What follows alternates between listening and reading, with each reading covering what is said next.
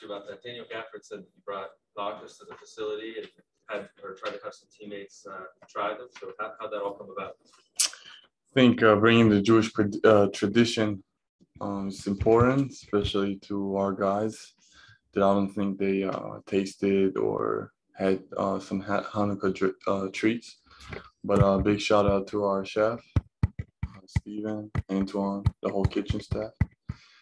They made it happen. So big shout out to them. Try it? Oh hell yeah! Everybody tried them. Some that tried them, they were like 4 or 5. They took 4 or 5, but you know I only stick with one because trying to regain my diet. You know. I guess on a related note, I saw the video of you in Maryland yesterday. Yeah, correct. The Hanukkah celebration. Mm-hmm. How did that come about? How did you get invited, and what was it like?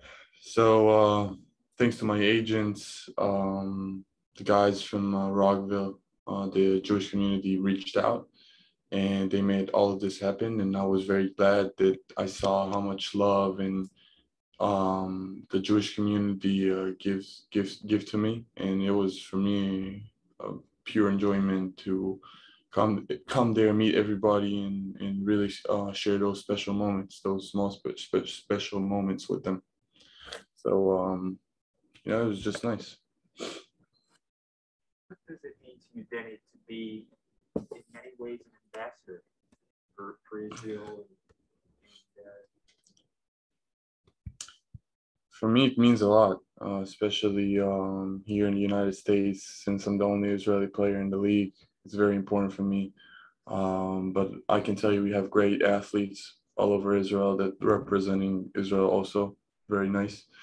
I'm just trying to do my best, you know, on the court, off the court, being a good person, helping the community, and really give pride to my country. So. As you were growing up, how important was the example set by Omri Caspi and Nadav Hennefeld? I guess he's much far before your time. So people like that who preceded you. You know, I saw what they did, and like I knew one day I wanted to represent the country too, and be on those levels. And it's something that I aimed from a young age. And I'm glad that I came here and I can do that also. So feels good. Your rim protection has really stood out this year. Daniel Gafford's the only guy blocking more shots than you. How was that? Yeah, I would give it to him. Yeah, well, you're second on the team. That's pretty good. How has that developed in your game? Because you already have more blocks than you did all of last season. Wow. I'm just taking pride, to be honest with you. Stepping onto the court, trying to guard the best guys, trying to be helping the team to really protect the paint.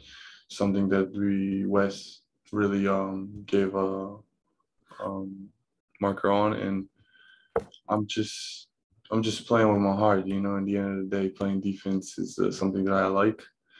And hopefully we can do great things and I can help the team more and more. You're also blocking a lot more shots than you did in the EuroLeague. Mm-hmm. And I noticed there aren't a lot of blocked shots in the EuroLeague compared to the NBA. It's true. What's your theory on why that is?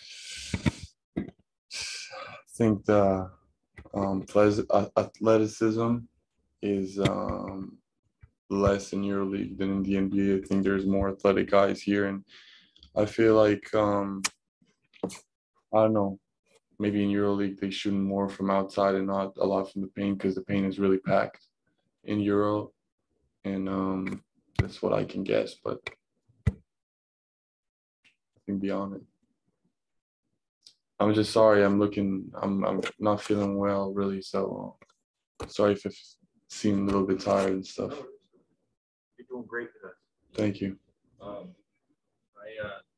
wanted to ask you because Daniel Gafford's a huge fan of Ludacris. He's going to perform after the game tonight. Oh, really? I'm wondering if he was in your orbit at all growing up in Israel. So Ludacris is the guy that is the artist that performed with Justin Bieber, Baby. Is that him? I think so, yeah. He was featured on it, right? Yes, sir. I think that's probably like I didn't follow hip hop, R&B that much since I was in Israel, but I've heard about him before, and I'm excited for Gafford to be a part of his concert tonight. So maybe go on stage. We'll see.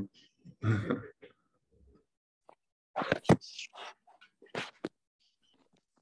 think that's great. How much do you look forward to learning your opponents even more in the years ahead? We haven't even played, I think, a full 82 games yet.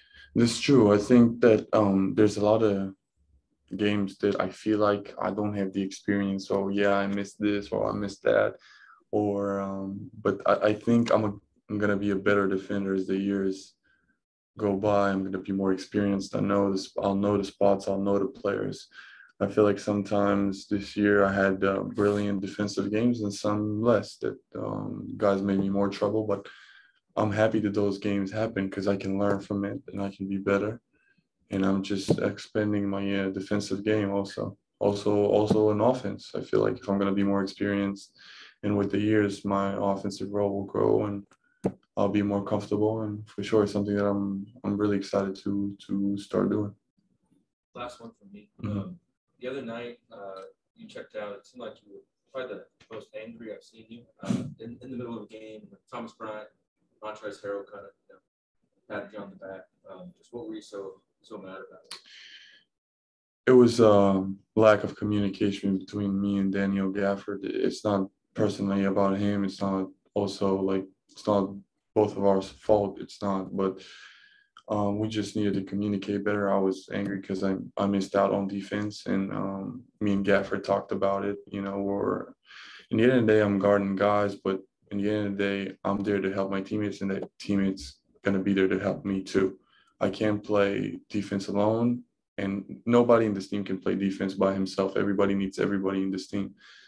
So that's why it's really important to have a good communication. And I want to apologize for Gaff for being angry like that. And we just learned from this. So.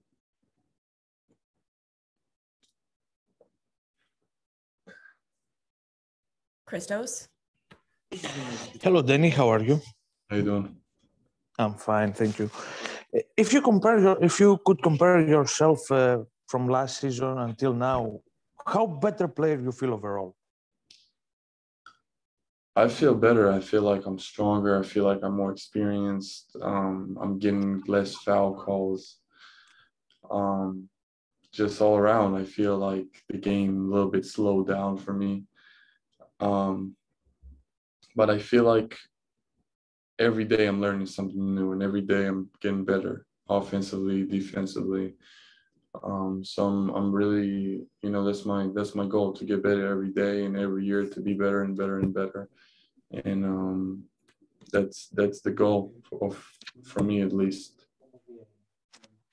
And also all the adversities that you had in the last months, how more mature you made you as a player and most importantly as a person. What's adversities? What's adversities? Injuries and stuff like that. Oh, I had. What do you mean, like the team injuries, or for me? No, your injury. What at the end of injuries I last had? season. Oh, last season injury. All right, Yeah. my bad.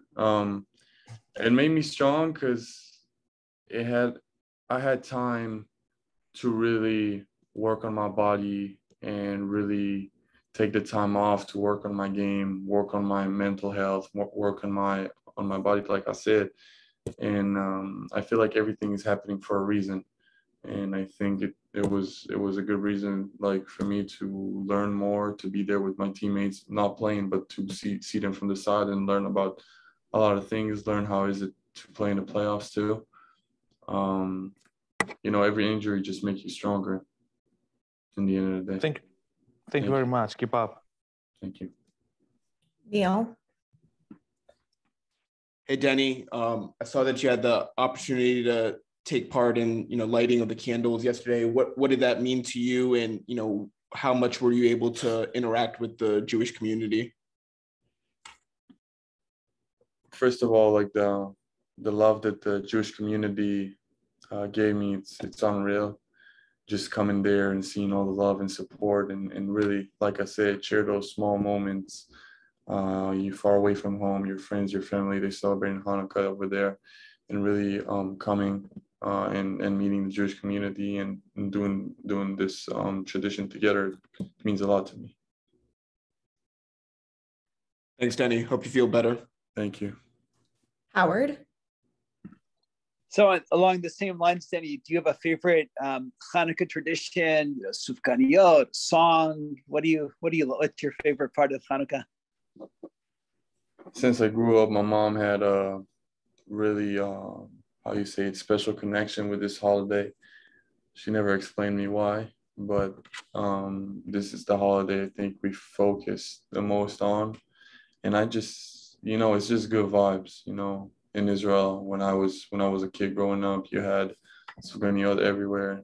You have those treats everywhere, the songs, the menorahs everywhere. So it's just one of my favorite holidays for sure. And I'm waiting every year to celebrate it again and again. Thank you. Thank you. Chag Sameach. Chag Sameach.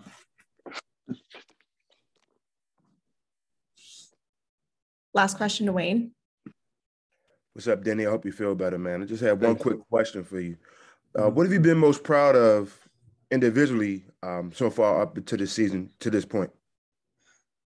Proud of personally or like? No, personally. Personally. Yeah. I've been proud that how much I helped the team defensively. I think so. I think me bringing energy on the court. Of course, it's going to be ups and downs. In some games, I won't be as good defensively as others, but I'm always giving my 100%, playing the hardest I can.